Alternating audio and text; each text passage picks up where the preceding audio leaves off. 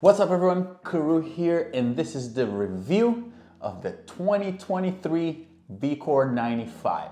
And spoiler alert, I absolutely love this frame. So much so that this is going to become my new daily driver. So let's find out why.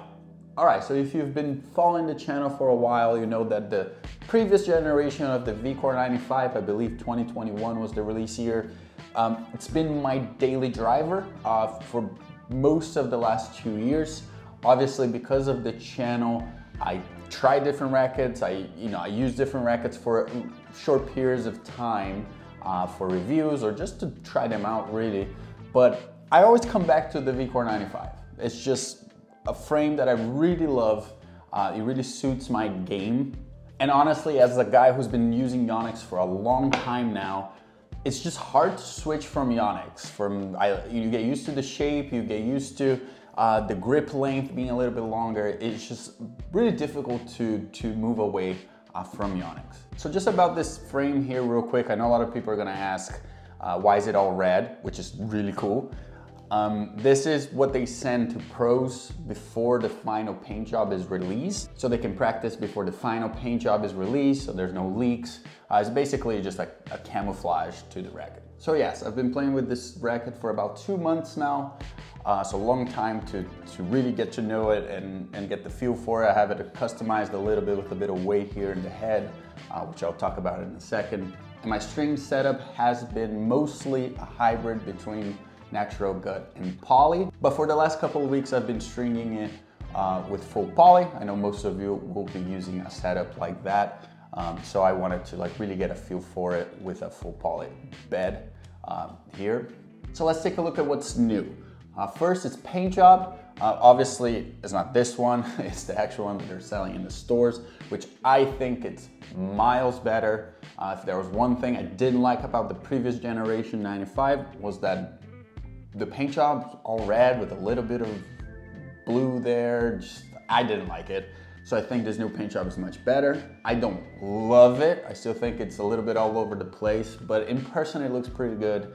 And when you see someone playing with it from far away, it's just like that look from far away, you're like, oh, that's nice. The second thing is the shape, and this is a big deal. Yonex redesigned the shape of the 95, widening the upper hoop of the racket, which creates this feeling of having a larger hitting zone.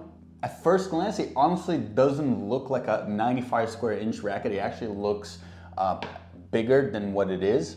And this redesign is supposed to make the racket more stable and more forgiving. And I can vouch for that. It actually feels a lot more stable than the previous generation. And personally, I really love this new shape. I think it's way better than the previous generation and the one even before, the 2018 one. If you look at 2018 versus a 2023, it's a completely different racket. And I think this is the right shape for a VCORE 95. Now, string pattern. It is still a 1620, which I love. Not many manufacturers are doing that anymore, but 1620 is just like a perfect blend of spin and power. I love it. But on the new 95 here, the squares are a little bit wider. So this racket is a tiny bit more powerful, and it also creates a bit more spin than previous generations. So that's something to be aware of. I'm gonna talk about that in a second. But yeah, definitely a little bit wider, especially right here in the strike zone, right in the sweet spot. And the last thing is a lower beam stiffness from 64 on the previous generation to 61 on this one. It does feel a little bit softer, a little bit easier on the arm. It's not a major decrease, but it's there. I can feel it a little bit, but nothing crazy. And before I continue the review, if you like this video, please smash that like button. It really helps us grow our audience. We're closing in to 100,000 subscribers, so we really want to reach that mark really soon. So also, if you're not subscribed to the channel yet, subscribe. What are you doing not being subscribed? And if you're planning on buying one of these or any other rackets, any other tennis gear, we have links down below to Tennis Warehouse that really help the channel.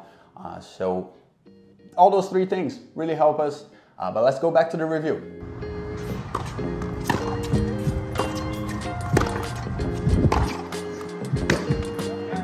But all marketing lingo aside, let's talk about my personal experience with this. It's been absolutely top notch. I really love this frame. My favorite thing about this is the new head shape. It makes it for a much more compelling 95.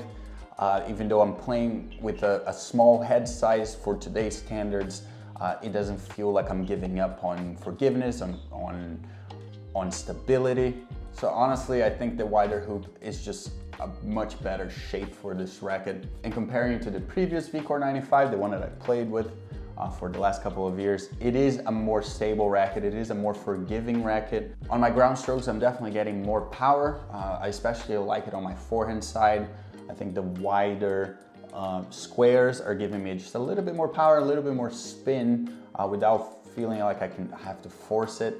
And this is also true on serves. This is by far my favorite racket for serving that I've ever played with. I'm serving really well with it. I feel like I'm just getting easy access to power here, swinging at 80%, but feeling like I'm getting 100% of my power on the serve. So I've been serving bombs with this. I really have enjoyed this frame for serving. And everywhere else, this racket has been tremendous. It does what a VCORE 95 needs to do, which is provide great feel in situations where you have to use your hands a little bit more, maybe come up with a slice or a drop shot. It just gives you great feel on the racket. And it just has that smaller head size precision. I think a lot of people that gravitate towards the smaller head size just feel like those frames are a little bit more precise. And this still does that as a 95, even being a little bit wider, feeling like it's a little bit bigger, but it still does what a 95 square inch racket needs to do.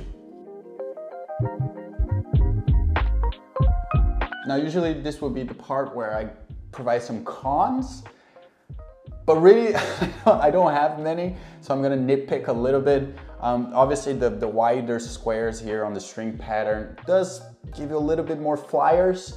In the beginning, you know, you kind of have to adjust a little bit with the launch angle of the ball. So it can be a bit more powerful. You can feel like your ball is flying a little bit more. But again, you're gonna adjust to that, I think, pretty quickly. And just before the conclusion, I wanna quickly talk about how I've customized this racket.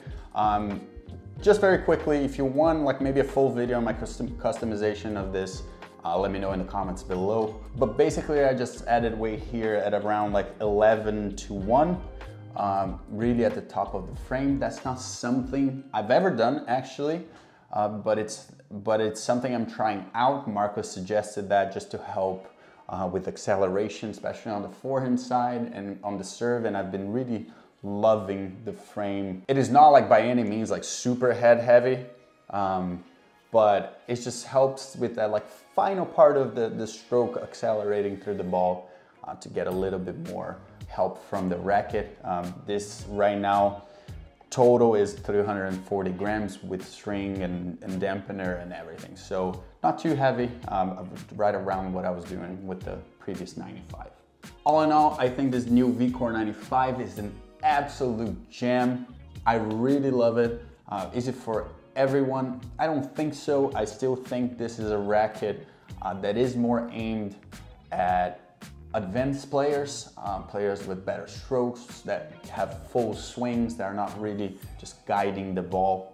But I think given the redesigned beam and the lower stiffness, it makes this VCORE 95 the most accessible VCORE 95 to date.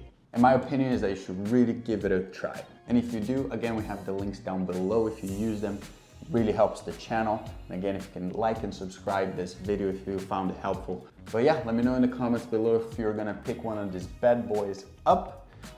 Again, highly recommended. Thanks for watching, and I'll see you guys on the next one.